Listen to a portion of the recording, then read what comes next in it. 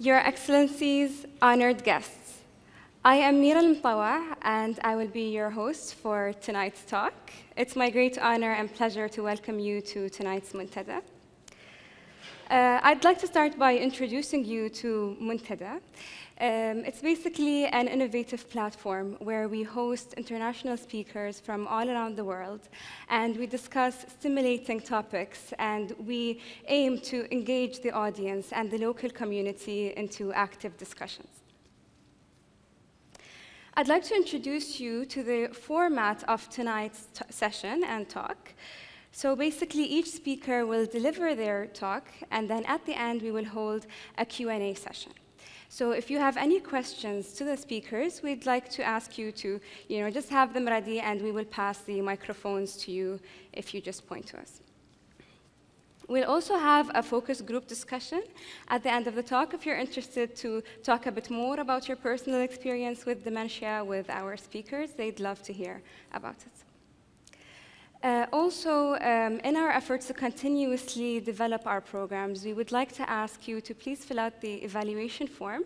You'll find them on your seats, and you can put them in the boxes right outside the exit of the auditorium. And now on to tonight's topic, caring for and communicating with those with dementia, where we will be hosting two speakers, Professor Marianne Talbot and Dr. Boubacar Al-Madani. But before calling our speakers to the stage, I'd just like to give you a short introduction to the work that the Foundation has done in health, as I am responsible for building the Foundation's program in health. So first, I would like to tell you, why are we doing this? Why are we having a program in dementia? First, let me tell you what is dementia. It's just basically a condition where there is a decline in mental ability, so memory loss is an example, and Alzheimer's disease is the most common form, as most of you may already know about. So some of the reasons that we focused in this area is that the prevalence of Alzheimer's disease in the UAE is on the rise. But obviously, it's not only in the UAE, it's the case all around the world. And some of the reason for it being on the rise is that in less than 40 years, we will have more than 30 times elderly people in the UAE society compared to today. And as you know, age is a huge risk factor for having dementia. So the older a person is, the more they are at risk of having dementia. So within these 40 years, a huge proportion of the society will be at risk of this disease. Also, in the UAE, we have a high prevalence of diabetes. So about 19% of the UAE society currently has diabetes, based on statistics from the Imperial College London Diabetes Center. And there has been found that people who have diabetes are also at risk of having dementia. So you can also imagine an equally large proportion of the population also at risk for this disease. So I would like to tell you now, what are we doing in the Foundation for that? So in our work in the dementia, we have established a strategy, which was to raise public awareness, something very similar to today, and then building the capacity of health professionals in the UAE's health system, and then advancing scientific research by supporting researchers, and finally partnering with public health authorities, such as the Health Authority of Abu Dhabi or Sahha, the Abu Dhabi Health Services Company, to plan the expansion of healthcare services.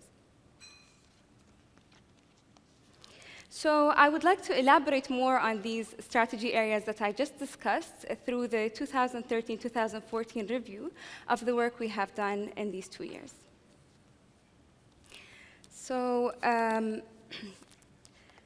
So the first area, which is public awareness. So in September 2013, we had a talk very similar to today, and it was about Alzheimer's and diabetes, how to prevent it, how to diagnose it. And we hosted two internationally known speakers from the Karolinska Institute in Sweden. And these speakers also discussed this topic, basically quite unexplored. It wasn't something that was discussed a lot last year. And we noticed that there was a huge interest in this field in dementia. So therefore, the foundation thought of focusing on another target audience that has a very important role in dementia care, and that audience is the health professionals. So what we did is that we partnered with the Health Authority of Abu Dhabi and Saha, and we planned a continuing medical education symposium that was certified by the Health Authority. And it was also about Alzheimer's disease, how to prevent it, diagnose it, treat it. And the audience was neurologists, family doctors, nurses, geriatricians, everyone who was related in that field. And truly, the interest was huge. Another area that we're working in is advancing scientific research. So the foundation is supporting 6 postdoctoral researchers from the Karolinska Institute in Sweden. They have a research center called the Alzheimer's Disease Research Center. And this research found so many things. I'd like to share with you 2 of them, for example.